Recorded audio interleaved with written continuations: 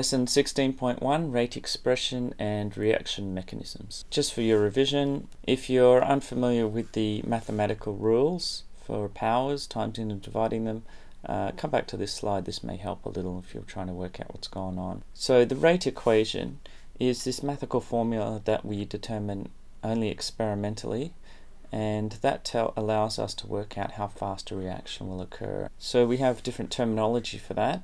So for A, the reaction is first order. With respect to A, and for B, it's second order. So if you increase A, double A, the reaction will double. If you double the concentration of B, the reaction will quadruple. So it's second order with respect to B. The overall order is the other terminology, and that's the total order. So add up all those little orders here, and you'll get a 3, so it's third order. Most importantly, there's always a constant here, and that will change with temperature. Don't forget to write that constant, because that's a common mistake when you're writing out the rate equation. So another difficulty here is working out what the units are for the rate constant K. So what you do is you rearrange this here. So what you do is you don't memorize these things. You know that the rate is moles per liter per second. So if you rearrange K, you're going to get K as the rate, which is moles per decimeters cubed per second. And so as you increase the number of orders here, you put that on A, you increase the number of concentrations, so moles decimeters minus 3, and so you divide that by moles decimeters minus 3. So you can see here for the first rate we've lost the moles decimeters minus 3, and then I've added another concentration at the bottom, and so you reverse this, and this now becomes positive. These two become positive, so they've added that. If you add a third thing in here, then you're going to have this increased again. So you add that, so then it goes to a 2 here, and that here goes to a 6, always with the seconds minus 1. So don't memorize this, know how to work it out. So how do you determine the rate? Well, you do a whole range of experiments, just as we covered in the standard level chemistry, and we do a tangent to the line. And here's another example of how it's done. This is the instantaneous rate. What you really want is the initial rate, the instantaneous rate at the very start. So you need to be able to remember these graphs, and I think probably the hardest thing is remembering what goes on the x and y axis. So if it's a first order, what you have, the first order is the first reaction graph, so you need to know the concentration versus time. So what you have is, if the substance doesn't have any effect on the reaction whatsoever, what you'll find is the concentration of this will just decrease slowly over time as the reaction continues. But if this actual chemical has an effect on the reaction, then there's sort of this exponential. If you lose it, it's going to have a double whammy.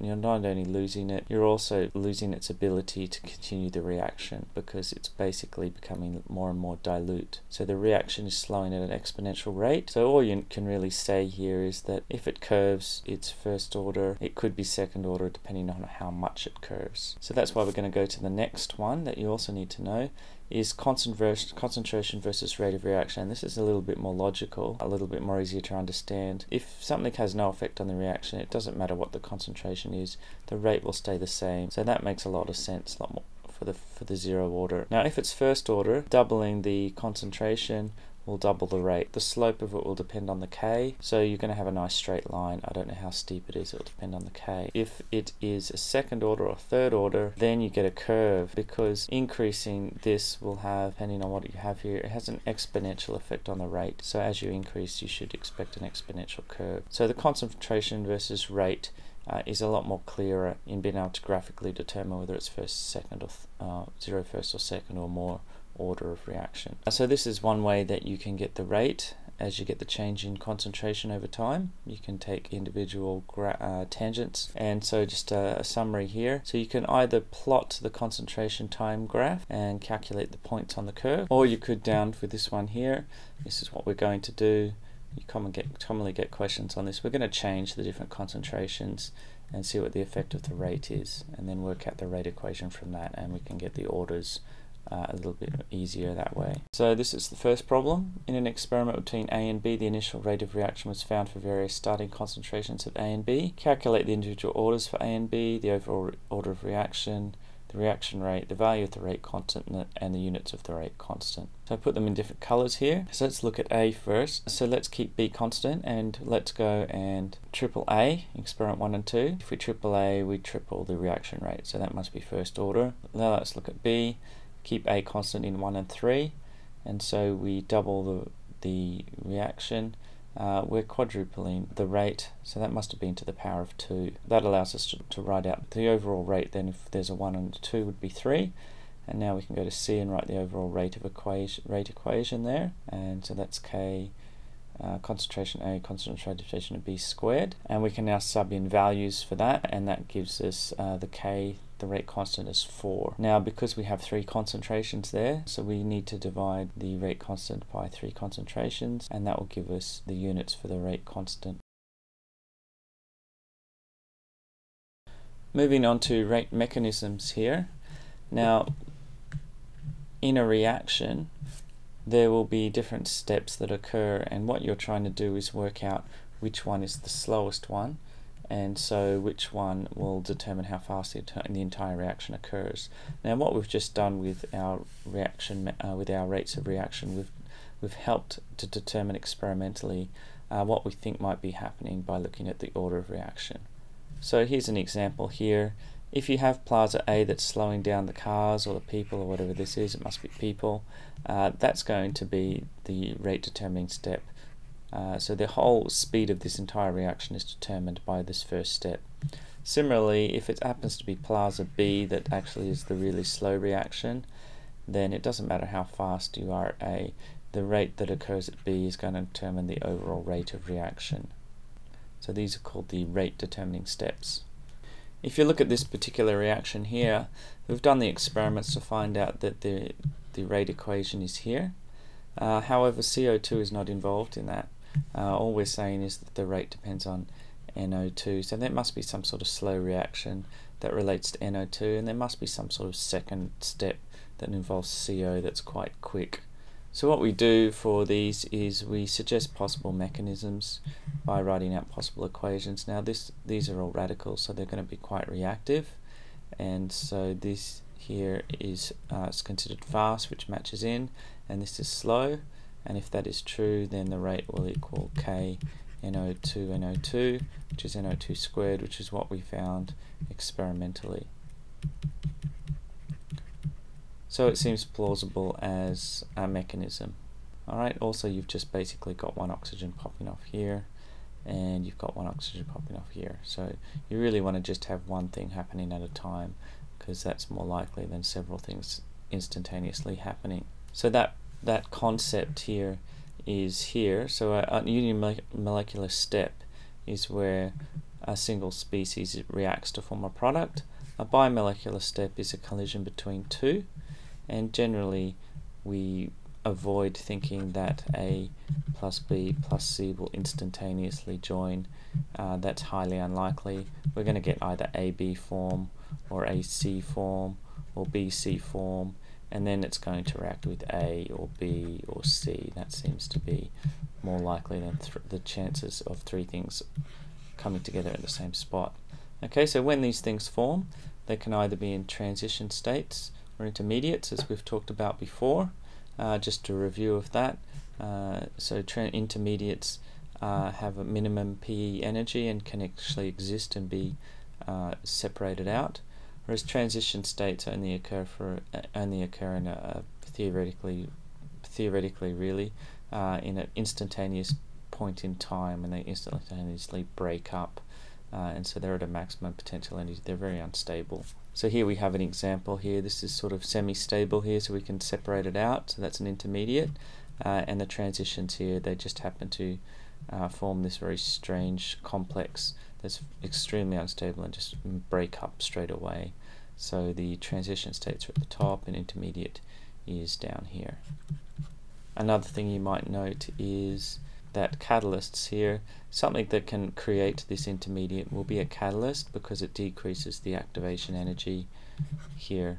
so it can just do it in 2 simple steps rather than have a high activation energy and just do it in one go. So how do we determine what the reaction mechanisms are? Here are a few examples. So here we have a slow reaction here and a fast reaction. So what we do is we just worry about the slow reaction, always don't worry about the fast, because that's not going to be the one that slows us down. And it's just a simple A plus B, so that's how we work it out. We just write the concentrations of A and B, and that's an overall order of 2.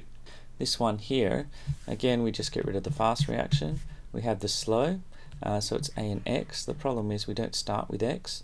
We start, so we need to substitute the X with the A and the B.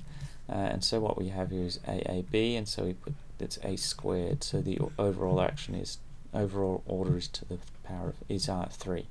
Another example, again, don't worry about the fast one. That's not going to determine the rate. The slow one, it's A plus A, so that gives us A to the power of 2. Same deal, fast we don't worry about. That one's just B, nice and simple. And here we have the slow reactions, so it's A squared plus B. We don't have B, we can't substitute it out, and so it must be present in the initial reaction, and so we leave it in there. Okay, this one's a little harder. They're actually going to ask you to try and guess how something like this forms. So what you have to do is basically just do some random guessing, like I said before. A plus B, A plus, you can try any of these ones here. Alright, now experimentally you know it's A plus B, so you know C is not is 0 order, and because of that, quite simply, this one allows you to, if this one was fast, it allows you to limit it out, and if this one was the slow, well then it's very easy, it's AB, just like the answer has it.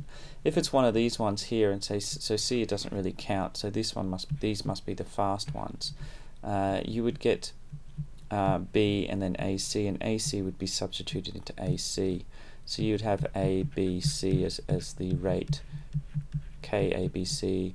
Same here, A, and then BC needs to be substituted out with BC, so you'd have the same thing down here, ABC with a K. So none of those would work out, so it must be this one here. So if we did the rate for this one, to NO2 squared, that agrees with this one. If this was the rate determining step, then there'd only be one N2O2, so that can't be correct. If this was the rate determining step, then it would have this and this. And then this would be substituted with this, so that rate agrees as well. So we substitute to get this, we depend on this concentration here, so that's squared. So they both agree. It would seem most obvious that an oxygen would pop off though, and then the N2, the O joins to that, and then the whole thing pops off over here. It makes a lot more sense than this. This doesn't make much sense because you've got N2, NO, NO combining with another N, O, O, and somehow you've got them combining, so the O2s come off and then the N2s come off, and that. So the chances of that lining up and then just popping off like that in one step, so there'd have to be 2's here, 2 O2s. The chances of that lining up, popping off and producing that are very unlikely. Alright, it's far more likely you can just get an oxygen to come off, and then the next thing that happens is an oxygen joins onto that, and then the oxygen pops off. So I'm going for 2 here, even though both are theoretically possible.